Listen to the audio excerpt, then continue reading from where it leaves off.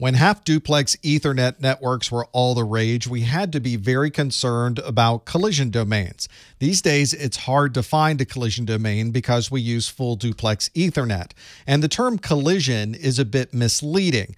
If you're driving a car, a collision is something you never want to occur. But on a half-duplex Ethernet network, a collision is simply the normal process that occurs when people are trying to communicate on the network, and it's perfectly expected to see collisions occur on a half-duplex Ethernet network.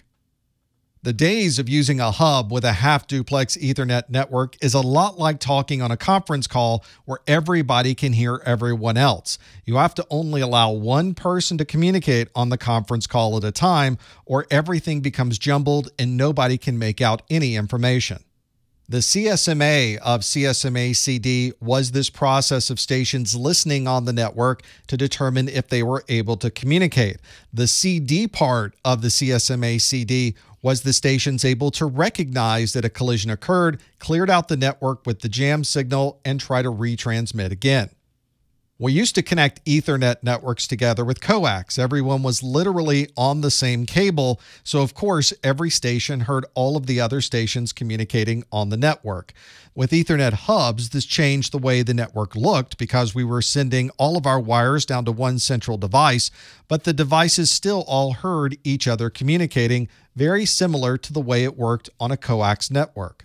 With this hub in the middle, two stations could still communicate at the same time and a collision would occur.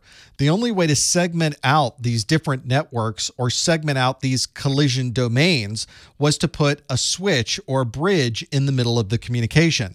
With a switch in the middle, everyone on one side of the network would be one collision domain and everyone on the other side of the network would be a different collision domain.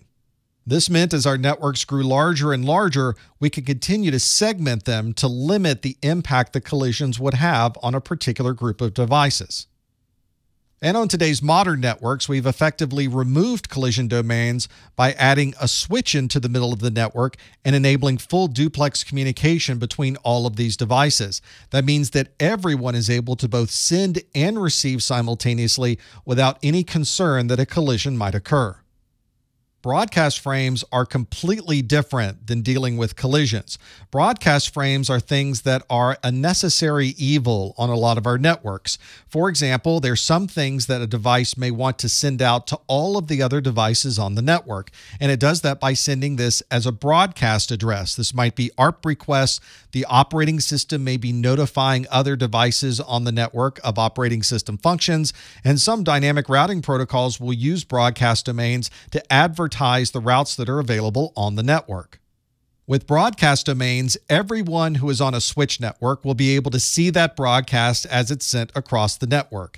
A bridge or a switch will simply pass these broadcasts to every other interface on that switch. The only way to block a broadcast is to put a router on the network, and the broadcast will not go through a routed connection. This is a good reason to keep networks a convenient size. The larger these networks become, the more broadcasts will appear on the network. If you segment the network, then you're probably going to be segmenting the amount of broadcasts that would occur on a particular broadcast domain. Here's our modern full duplex switch network, and every device that is connected to that switch network is on the same broadcast domain. If this device sends a broadcast frame, it will be redirected to all of the other devices that happen to be on this switch network. The way that you would limit the broadcast is to then separate the network with a router in the middle. That means that any devices sending a broadcast on this side of the router will only be seen by these devices, and any device sending a broadcast on this side of the router will only be seen by these devices.